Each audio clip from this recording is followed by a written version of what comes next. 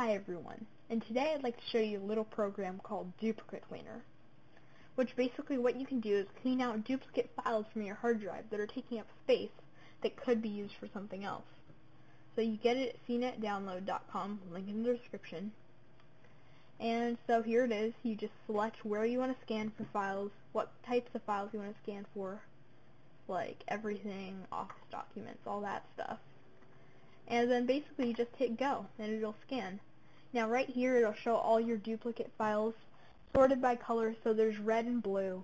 Ones that are thought to be the same will be in one color, then it'll go to the next color. You can check mark them and hit remove selected down here. There's also a selection assistant which allows you to choose like delete everything but one file in each group.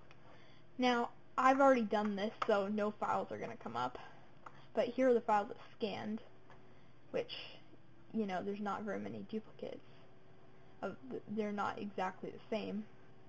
And there's also this thing called zero size files, like little text files. If you're scanning for those, will show up here that you can delete. So that's pretty much it. It's a very basic one-purpose program that does that, and it works well. I used it to clean up my hard drive, and I think you should too, because it's a great program. So anyway, thanks for watching, and bye.